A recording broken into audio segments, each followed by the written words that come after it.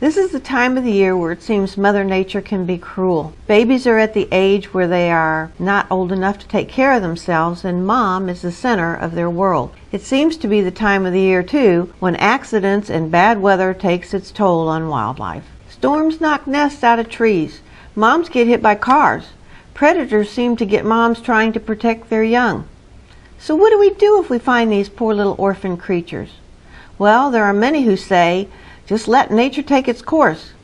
But what if it's God's plan for you to help these small creatures survive? Isn't that nature taking its course? If you find a baby bird who has fallen from the nest, look to see if Mom is still around before you do anything. All animals, like humans, are far better off with their mom. If she's still there, talk to her calmly. Tell her you're there to try and help. Sounds weird, but it works. Then, if possible, locate the nest.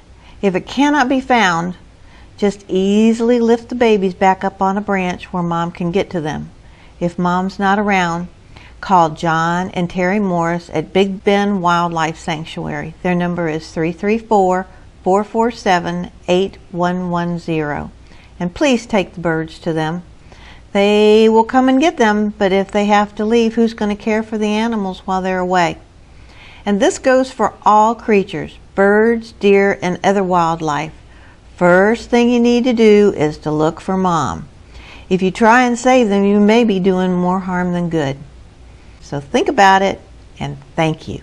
When it comes to fawns, make sure that Mama just hadn't parked the child there in the woods while she goes to eat. They have a tendency to do that, you know.